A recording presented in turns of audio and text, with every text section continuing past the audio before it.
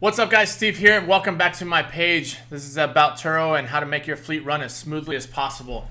If you guys are new to my page or new to Turo or just trying to figure all this out, it doesn't really matter. Just like, subscribe, hit that notification bell so I can get this info out to as many people as possible. So without further ado, let's get into it.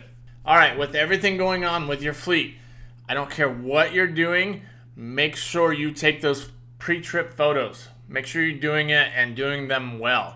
I know the app says 10 to 15 pictures. Honestly, every time I'm throwing my pictures in there, I'm doing at least 100, 150 pictures.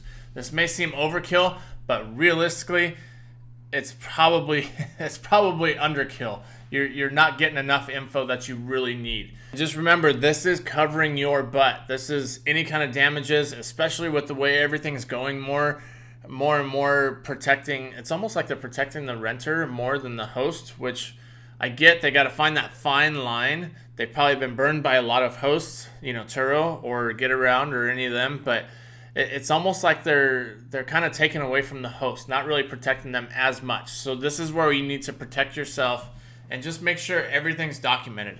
It goes back to that whole saying, if it's not on paper, it didn't really happen, which is kind of sad, but it is what it is. So when you are going through taking these pictures, and I'll have to do an actual video of you guys video for you guys of how to do your pre-trip photos, pre-trip and post-trip, but make sure you are getting your tire depth, you're getting, you know, close-ups of anything that you think may be an issue. Get close-ups of rims. You're gonna get rim scuffs or curb scuffs, quarter panels, undercarriage, not even undercarriage, but just that bottom lip.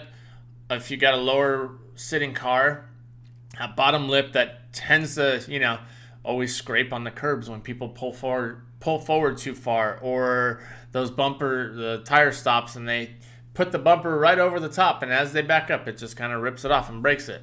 Just make sure you cover everything as far as making sure there's nothing hanging from the car, your clusters, so that way if there's any warning lights on, typically what I tend to do is I'll jump in the car and I'll have it running so you can see the RPMs are up, and take a screenshot, which you should be doing this regardless, but of the dash with the RPMs, mile per hour, and it shows any kind of warning lights that may be on. The only one that actually shows up when I take my pictures is the seatbelt one, and that's because I'm not wearing a seatbelt when I'm in there. Which, now that I say this, I'll probably click the seatbelt just so there's nothing else on there, so there's no question whatsoever. This will help out tremendously. And the only reason I say this is because if you just have the accessories on, now every light on the dash is on, and now at any point the renter can basically say, oh, the check engine light was on, and they'll go back to your photos and be like, oh yeah, all the lights were on, so of course it must have been that way, you know, and there's nothing covering yourself. Document everything. Make sure scratches, dents, dings, anything that was already in the car, you can obviously note that. But just make sure you're getting good, clear photos all the way around. Don't do video, just do pictures. And I mean, it doesn't take much longer, and you have 24 hours before the rental to do this. I had a car come back, my Focus came back yesterday at 4 o'clock, and it went straight back out. Sadly, I had to wait that 3-hour buffer time with Turo, but it went back out in 3 hours later. Even with that 3 hours, I still had time to get this car back in and basically rolling. I was able to get all the pictures I needed to, clean what I needed to, did everything you need to. You have plenty of time, and I get it. If you do have bigger fleets, then you're going to be rushing. But to run through and just go in a simple order, just make sure it's always the same every time, so that way you never miss a beat. So document. Like I said, interior, close-ups of the dash, close-up of cup holders, anything weird, all those little nook and crannies where ash can usually accumulate. It's funny, ash from smoking in a car. If you guys know, you know, it will show up everywhere and for weeks to come, because it's like you can almost never get rid of it. It's ridiculous. It's ridiculous. So go through, get all that stuff, get the floor mats, get the seats, everything like that, in case you ever have any punctures in the seats. You got, you know, grease or oil all over the floor mats, all that stuff. Just get close-ups. And I know Turo does say, hey, get the front of the car, get the left of the car, back of the car, right side of the car, interior, and you're good.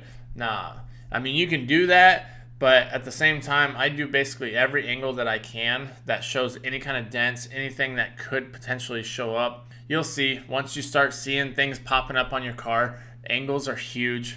And once again, I will do a video of how to do all these things, basically make it, you know, as easy as possible for you guys. But just make sure you are going around 100%, good clear photos, rims, tires, get a tread depth gauge.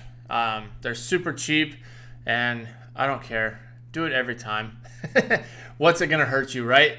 Do tread depth on there and just be done with it. Upload those videos as well, or upload those pictures as well. And these will be huge for if there is a tire that goes flat, or if there's any kind of issues with the tire. So going back to the interior of the car, like I said, when that thing's on, don't just put don't put it in accessory mode. Start it up, and now you have all the gauges in full working order. I even get goofy with it, close the door so that way it doesn't even show doors open.